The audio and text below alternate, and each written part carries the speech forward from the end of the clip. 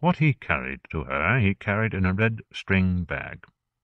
Through its mesh could be seen the gleam and tangle of new wire, a package of wood screws, a green plastic soda bottle, a braided brown coil of human hair, a wig. It could have been a wig. To get to her he had come a long way, from a very large city through smaller cities to Eventide, not a city at all, or even a town, just the nearest outpost of video store and supermarket, gas and ice and cigarettes. The man at the stop-and-go had directions to her place, a map he had sketched himself. He spoke as if he had been there many times. "It's just a little place, really, just a couple rooms, living room and a workshop. There used to be a garage out back, but she had it knocked down." The man pointed at the handmade map. There was something wrong with his voice, cancer maybe, a sound like bones in the throat. He did not look healthy. "It's just this feeder road all the way down?" "That's right. Takes about an hour, hour and 10. You can be there before dark if you—" "Do you have a phone?" "Oh, I don't have her number. And anyway, you don't call first. You just drive on down there and—" "A phone," the man said. He had not changed his tone. He had not raised his voice. But the woman sorting stock at the back of the store half rose, gripping like a brick a cigarette carton. The man behind the counter lost his smile and— "Right over there," he said, pointing past the magazine rack bright with tabloids, with Playboy and Nasty Girls and Jugs. He lit a cigarette while the man made his phone call, checked with a wavering glance the old Remington 870 beneath the counter. But the man finished his call, paid for his bottled water and sunglasses, and left in a late-model pickup, sober blue, a rental probably, and— "I thought," said the woman with the cigarette cartons, "that he was going to try something." "So did I," said the man behind the counter. The glass doors opened to let in heat and light, a little boy and his tired mother, a tropical punch slush puppy, and a loaf of Wonder Bread. "Allison," the man said into the phone, "it's me." A pause. No sound at all, no breath, no sigh. He might have been talking to the desert itself. Then, "Where are you?" she said. "What do you want?" "I want one of those boxes," he said, "the ones you make. I'll bring you everything you need." "Don't come out here," she said, but without rancor. He could imagine her face, its Goya coloring, the place where her eye had been. "Don't bring me anything. I can't do anything for you." "See you in an hour," the man said. "An hour and 10. He drove the feeder road to the sounds of Mozart, 40s show tunes, flashy Tex-Mex pop. He drank bottled water. His throat hurt from the air-conditioning, a flayed, unchanging ache. Beside him sat the string bag, bulging loose and uneven, like a body with a tumor, many tumors, like strange fruit, like a bag of gold from a fairy tale. The hair in the bag was beautiful, a thick and living bronze like the pelt of an animal, a thoroughbred, a beast prized for its fur. He had braided it carefully, with skill and a certain love, and secured it at the bottom with a small blue plastic bow. The other items in the bag he had purchased at a hardware store, just like he used to. The soda bottle he had gotten at the airport, and emptied in the men's room sink. There was not much scenery, unless you liked the desert, its lunar space, its brutal endlessness. The man did not. He was a creature of cities, of pocket parks and dull anonymous bars, of waiting rooms and holding cells, of emergency clinics, of pain. In the beige plastic box beneath the truck's front seat there were no less than 8 different pain medications, some in liquid form, some in pills, some in patches. On his right bicep now was the vague itch of a fentanyl patch. The doctor had warned him about driving while wearing it. "There might be some confusion," the doctor said, "along with the sedative effect. Maybe a headache, too." "A headache," the man had repeated. He thought it was funny. "Don't worry, doctor. I'm not going anywhere."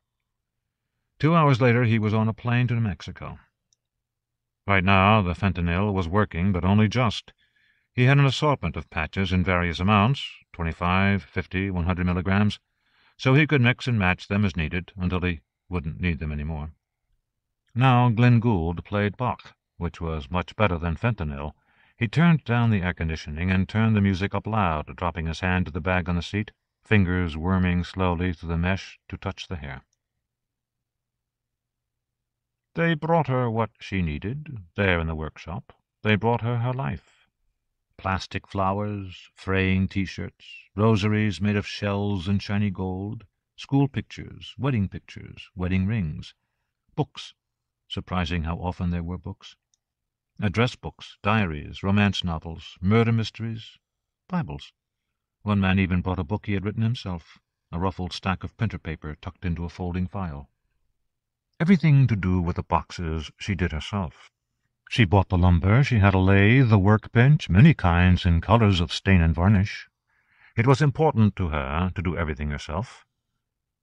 The people did their part by bringing the objects, the baby clothes and car keys, the whiskey bottles and Barbie dolls.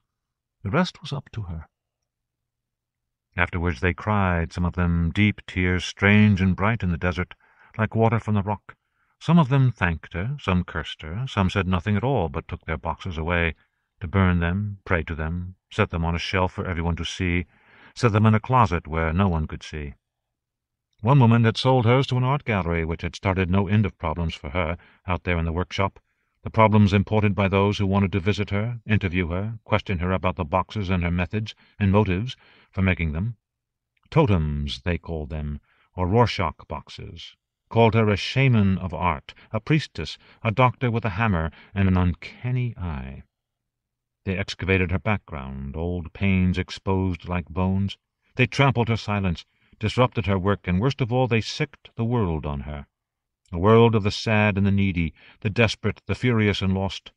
In a very short time it became more than she could handle, more than anyone could handle, and she thought about leaving the country, about places past the border that no one could find, but in the end settled for a period of hibernation, then moved to Eventide and points south. The older, smaller workshop, the bleached and decayed garage that a man with a bulldozer had kindly destroyed for her. She had made him a box about his granddaughter, a box he had cradled as if it were the child herself.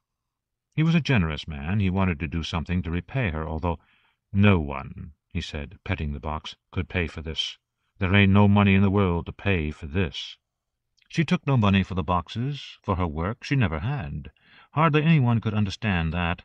The woman who had sold hers to the gallery had gotten a surprising price, but money was so far beside the point, there was no point in even discussing it. If you had to ask, and so on. She had money enough to live on, the Damages had bought the house, and besides, she was paid already, wasn't she? Paid by the doing, in the doing, paid by peace and silence, and a certain knowledge of help. The boxes helped them, always. Sometimes the help of comfort, sometimes the turning knife, but sometimes the knife was what they needed. She never judged, she only did the work. Right now she was working on a new box, a clean steel frame to enclose the life inside.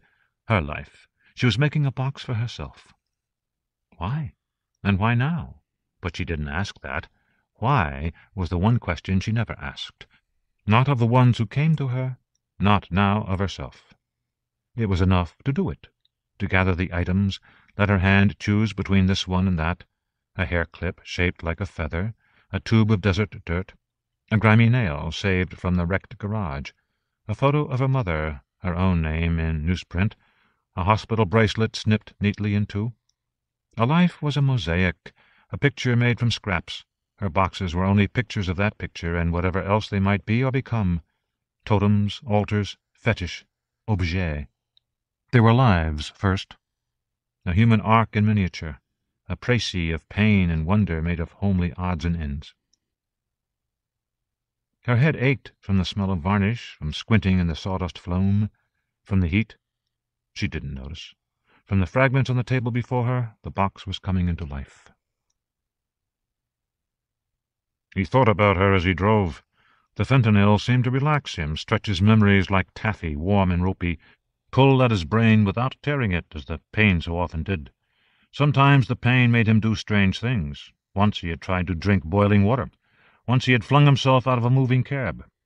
Once he woke blinking on a restaurant floor, something hard jammed in his mouth, an EMS tech above him. "About swallowed his tongue," the tech said to the restaurant manager, who stood watching with sweat on his face. "People think that's just a figure of speech, but they wrong." He had been wrong himself a time or two, about his own stamina, the state of his health, about her, certainly. He had thought she would die easily. She had not died at all. He had thought she could not see him, but even with one eye she picked him out of a lineup, identified him in the courtroom, that long finger pointing, accusing, dismissing all in one gesture, wrist arched like a bullfighter's before he places the killing blade, like a dancer's en pointe, poised to force truth out of air and bone. With that finger she said who he was and everything he was not. Mene mene tekelu farsin. It was possible to admire such certainty. And she spared herself nothing. He admired her for that, too. Every day in the courtroom, before the pictures the prosecutor displayed, terrible Polaroids, all gristle and ooze, police tape and matted hair, but she looked, she listened carefully to everything that was said, and when the foreman said, "Guilty," she listened to that, too. By then the rest of her hair had come in, just dark brown down at first, but it grew back as lush as before. Beautiful hair.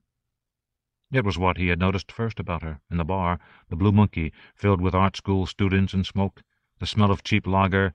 He had tried to buy her a drink, but no thanks, she had said, and turned away. Not one of the students, one of his usual prey. She was there and not. There at the same time, just as she was in his workshop later. There to the wire and the scalping knife, not there to the need in his eyes. In the end he had gotten nothing from her, and he admired her for that, too. When he saw the article in the magazine, pure chance, really, just a half-hour's numb distraction, bright horizons in the doctor's office, one of the doctors, he could no longer tell them apart, he felt in his heart an unaccustomed emotion, gratitude.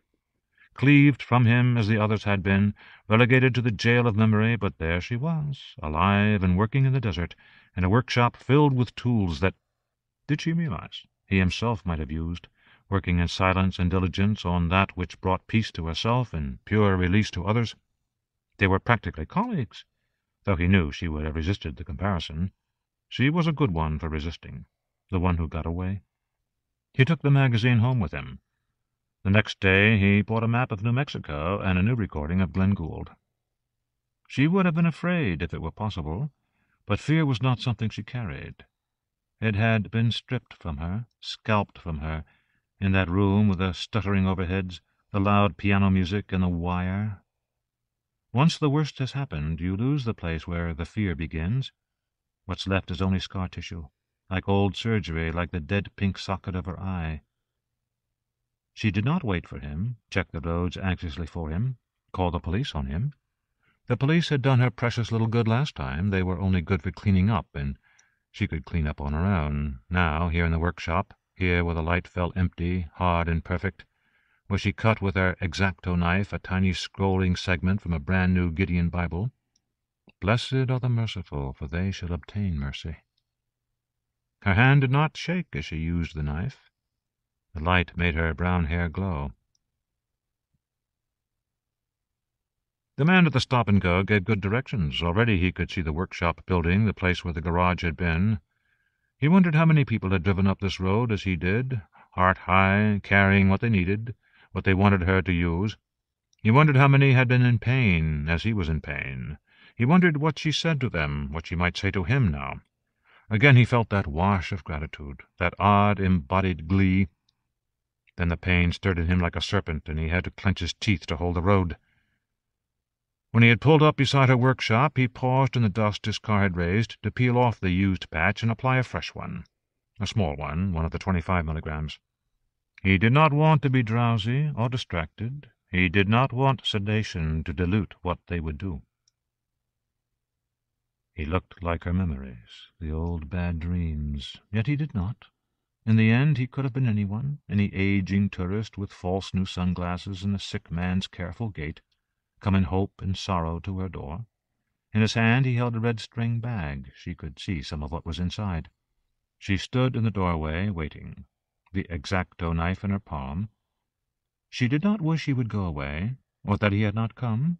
Wishing was a vice she had abandoned long ago, and anyway the light here could burn any wish to powder. It was one of the desert's greatest gifts. The other one was solitude. And now they were alone. "Ellison," he said, "you're looking good." She said nothing. A dry breeze took the dust his car had conjured. The air was clear again. She said nothing. "I brought some things," he said, raising the bag so she could see, the wires, the bottle, the hair. Her hair. "For the box, I mean. I read about it in a magazine, about you, I mean." Those magazines, like a breadcrumb trail. Would he have found her without one? Wanted to find her? Made the effort on his own? Like the past to the present, one step leading always to another, and the past rose in her now, another kind of cloud. She did not fight it, but let it rise, knew it would settle again as the dust had settled. And it did. He was still watching her. He still had both his eyes, but other things were wrong with him, his voice for one, and the way he walked, as if stepping directly onto broken glass, and— "You don't ask me," he said, "how I got out." "I don't care," she said. "You can't do anything to me." "I don't want to. What I want," gesturing with the bag, his shadow reaching for her as he moved, "is for you to make a box for me, like you do for other people. Make a box of my life, Allison." No answer. She stood watching him as he had watched him in the courtroom. The breeze lifted her hair as if in reassurance. He came closer. She did not move. "I'm dying," he said. "I should have been dead already.